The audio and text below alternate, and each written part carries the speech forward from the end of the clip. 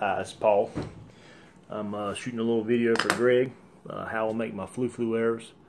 I got the idea from a guy named Matt off of one of the traditional sites, and figured I'd try it. I got 3 of them. I'll post videos up of that, but he wanted this to put on his page for information purposes, and I'm glad to do so. So first thing you're going to need is a couple errors. I'm doing Easton Legacies right now. That's just extra errors I got. Went ahead and stripped them down, cleaned them up. Synthetic turkey feathers. Use a whole one that's been uncut. And I have wraps. I always try to use wraps on whatever I build. Just helps the glue stick better. Now I'm going to use the flow color for high visibility. Easier to find if I was to lose my arrow in the woods or whatnot. So first thing you want to do is strip your arrows down. And once you get that over, clean them up with some alcohol or whatever you choose to use. I just scrape the feathers off and just wipe them down real good. I hadn't cleaned them with anything, and the last ones are holding up pretty good.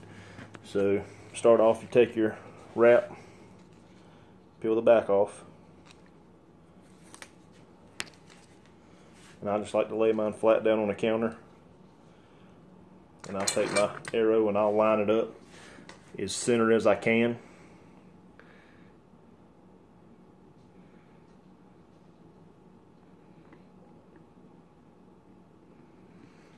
Until it looks like this right here. Then I'll lay it down flat on the counter and I'll roll it to one side until the end sticks to the arrow like this. And I'll go ahead and I'll make sure that that's stuck all the way down. You want that edge to lay flat. Don't try to bend it around because you'll create air bubbles, but you want that edge to sit flat on that arrow. And then you just take and finish rolling it around until the 2 ends meet. And you'll have that right there, and just finish that end like you did the first end, and make sure it's stuck all the way down.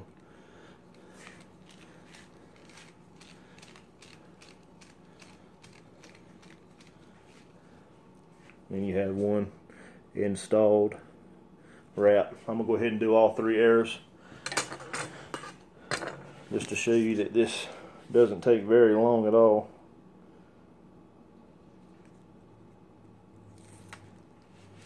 The money I've spent on materials to do this was about the same as it would to be buy one flu arrow. So if you got extra arrows laying around and you want to start shooting some aerial targets, I think it's a great idea to try to do your own stuff. And to me, that's kind of what traditional archery is all about, is doing it yourself.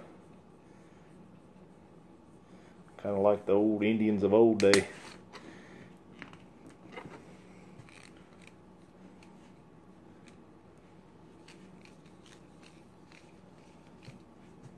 Two arrows wrapped.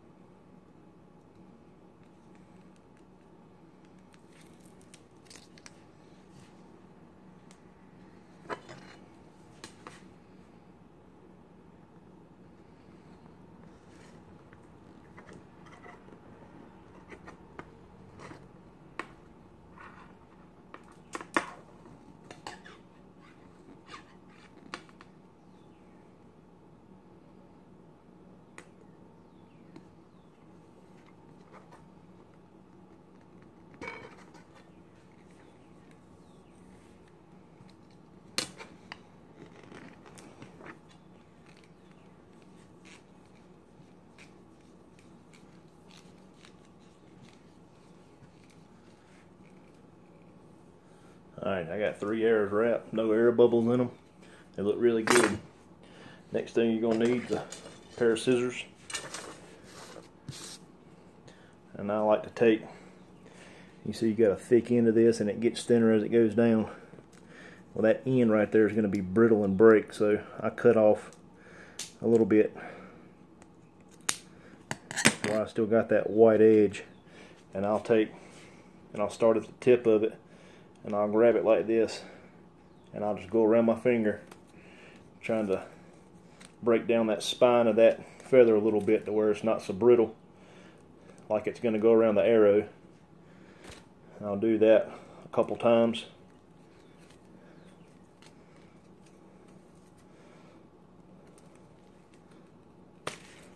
And then you got something that looks similar to that.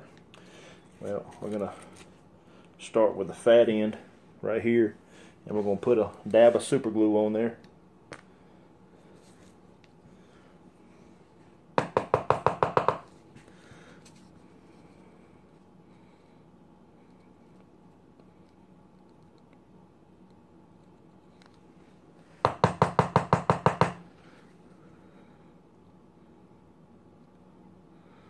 Once you get your little dab of super glue, I always put a nail on top of mine, that way it don't dry up on me. You'll take your first arrow.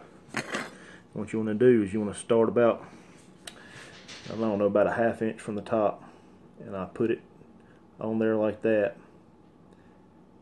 and I let it sit up.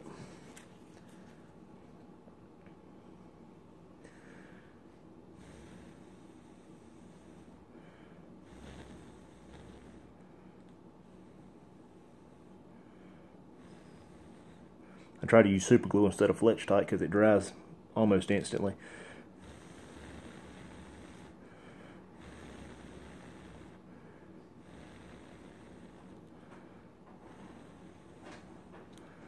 And once your area gets kind of set up, your glue starts getting a little tacky, I'll hold it on there like that. Just kind of blow on it a little bit, get your glue to dry.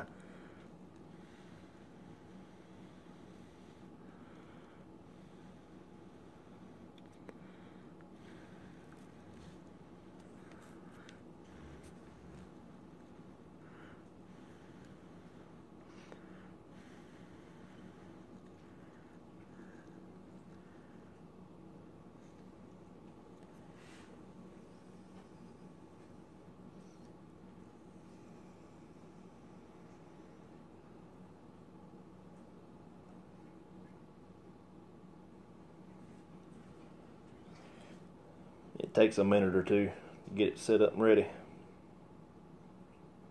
But when it sets up, you're good to go. And what I try to do is I try to put it on there with the feather at an angle to the wrap. So when you're wrapping it, it kind of goes on like baseball tape on a handle of a bat. And it wraps real smooth around there, and you have the same gap between each wrap down the feather.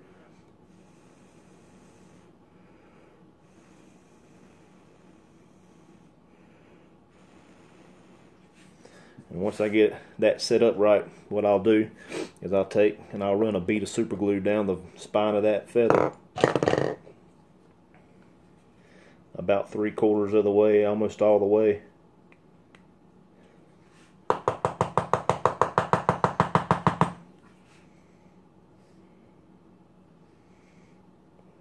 If it gets a little messy, it's okay. It's not supposed to be pretty. It'll still function just fine. You get that going up right there up the bead of that feather. Put a paper towel down so your wife don't kill you when it drops on the counter like mine might do this evening. And once you get that ready like that,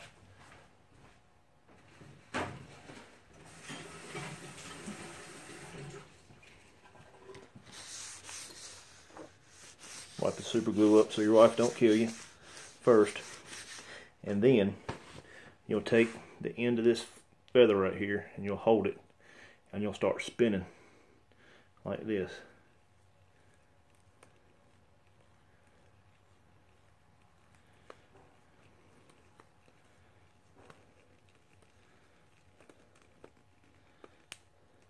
When you hear it start to crack, I'll stop and I'll let that set up just like that. Kind of like I did in the beginning with the first initial part of the feather. And let that set up. And it looks like this right now, but once we space our feathers out, it'll look like the ones in the shooting video. You kind of go ahead and start separating them as you're letting this thing set up.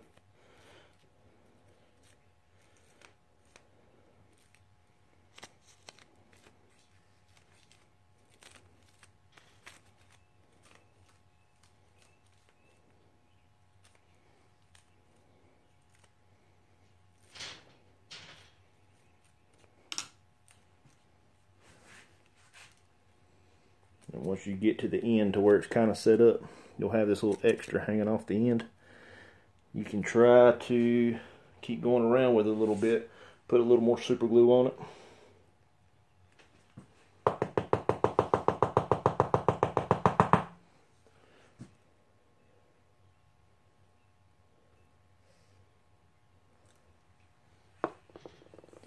Finish that wrap around right there.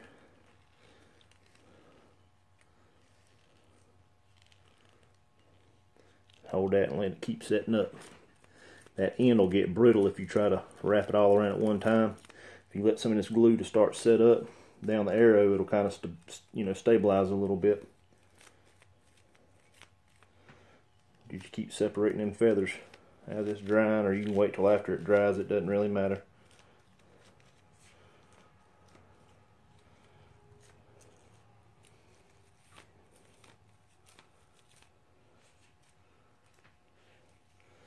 In the end, you'll have something that looks like this. When you turn it toward the wind, you have all that wind resistance you're going to catch right there, and it's really going to slow that arrow down for you. I've got a video I'm going to post up, or let Greg post up, that I shot. And at 15 yards, they're grouping awesome. And past 15 yards, they start to drop like a rock. But that's what they're made for. They're made to be short range arrows for aerial targets or whatever. Let's see. Take your scissors in the end, that little piece that's sticking off, and just cut it. Make sure that where you cut it at's got some glue to hold on to. That'll help, one, with noise, with wind catching that little piece sticking up, and two, it'll help if it's to dig in the ground, it won't rip your feathers off. So that is about it. Took me, what, with all my talking and everything, about 5 to 6 minutes maybe. So you get the hang of it, you can save yourself a whole lot of money trying to buy flu arrows. Alright, I hope you enjoyed it, and any questions, just comment on Greg's video, or you can get a hold to me if you want to. Greg will give you the information to my YouTube page, and we'll help you out best way we can. Thank you.